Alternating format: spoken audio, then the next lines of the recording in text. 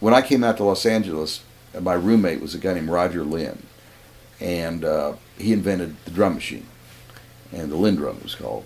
And we had our company together. I was really on the side of his company, and it wasn't actively, but we were roommates, and I watched him invent it. I was saying, who the hell needs a drum machine? You know, there's great drummers out there. Well, I was wrong.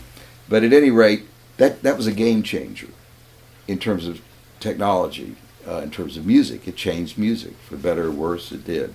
Things like auto-tune now. And so all these kind of, let's say, technological innovations, in a way, has democratized music.